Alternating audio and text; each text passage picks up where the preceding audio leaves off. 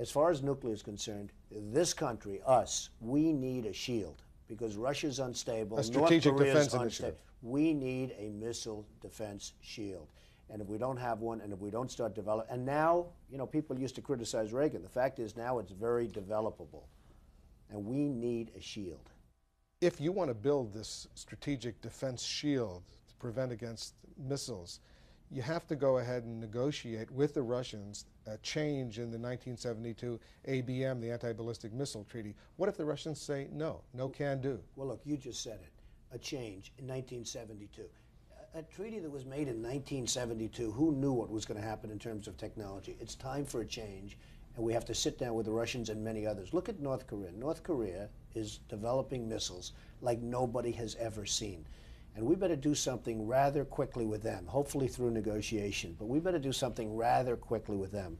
Russia What if, on the North Korean front, what if the North Koreans don't play ball, develop a nuclear capability, go forward with their missile development? Does the United States act unilaterally? Excuse me. If spoken to correctly, they will play ball. Look on another front what happened recently where Clinton has asked our so-called trade partners to come so we can renegotiate some fairness into trade, right? They don't show up. They say we're not coming. Why would Germany show up? Why would France show up? Why would Japan show up? They've been ripping us off for years, so why would they come here? It's ridiculous. So it shows a lack of respect for the United States where he asks for a meeting, a summit, and nobody shows. Pretty sad, Wolf.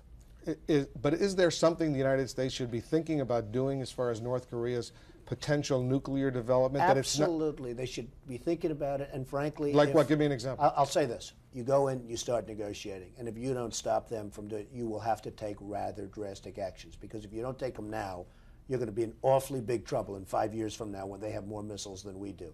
We're a bunch of saps. There's no question that North Korea is developing missiles. We give them nuclear power plants. We give them tremendous aid because we thought we could bribe them into stop development. Well, they're developing. So much so that South Korea is now developing their own missile systems in order to protect. And I'm really not sure I can blame them. But North Korea is totally out of control. And would you rather have a very, very serious chat with them now? And if necessary, you might have to do something fairly drastic. Or would you rather have to go after them in 5 years when they have more nuclear warheads and missiles than we do? When you say something fairly drastic, that sounds like you're suggesting a potential Israeli-like unilateral strike against the Osirak reactor in Iraq in the 80s. You can never rule it out. What Israel did was fantastic, and you can never rule it out. And you know what? If you ruled it out, you couldn't talk to them. Why would they? The only thing they're afraid of is exactly what you just said. That's what they're afraid of. That's what they're concerned with. You'll most likely, with that attitude, be able to make a deal. But if you can't, you have to react. And let me tell you something. Don't react in 5 years, because if you react in 5 years, nothing's going to be left. You don't have to worry about your Social Security system anymore.